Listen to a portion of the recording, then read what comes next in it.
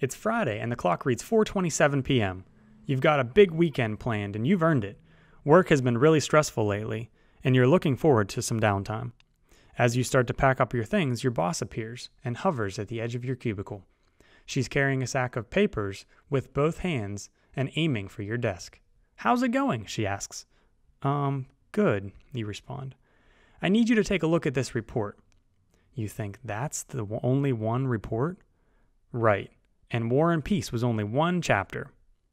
Okay, you say.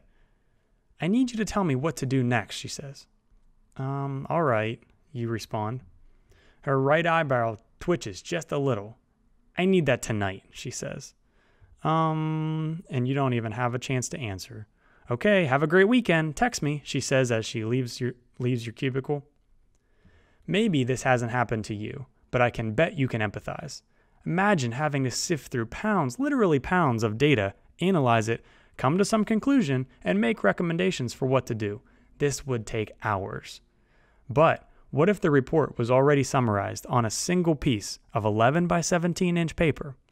What if all you had to do was read and interpret a few visuals to make your recommendations? What if you could leave your office at 5 p.m. instead of midnight?